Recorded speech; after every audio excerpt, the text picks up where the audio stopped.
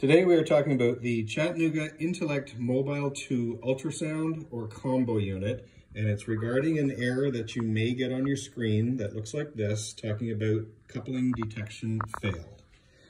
So I'm going to start from the beginning and I'm going to walk through the procedure to avoid this.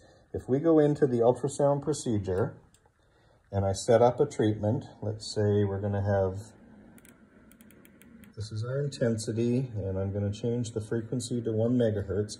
Now, most of us, we set up the treatment and we will put the applicator in the gel and then we will press start. On this machine, when you do this, you may see this error pop up. The reason for that is the machine has a self-diagnostic feature that it must test when you start the treatment, it must test the ultrasound output first.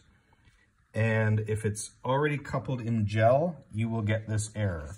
So the way to do the procedure properly, I'm going to exit this treatment and I'm going to start over and I'm going to put the applicator in the holder like this.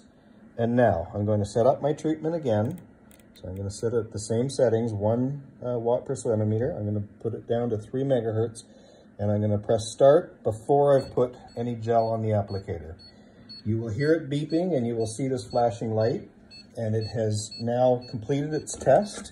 You can take it out and put it in the gel and you'll see the beeping stops and the flashing stops, and now you'll see that the timer is running, so your treatment is working properly. So the coupling feature has done its self-diagnostic, it's working correctly, and now you can begin your treatment. If I lose contact during the treatment, you'll see it flashes and the machine will beep at you, but there's no error message. As soon as I get back in proper contact, the treatment resumes again. So the technique to avoid that error is to leave the applicator in the holder, start your treatment, let it complete its self-diagnostic test, which takes only about 1 second, and then put your applicator on the patient in the gel, and you should avoid that error altogether. Thank you.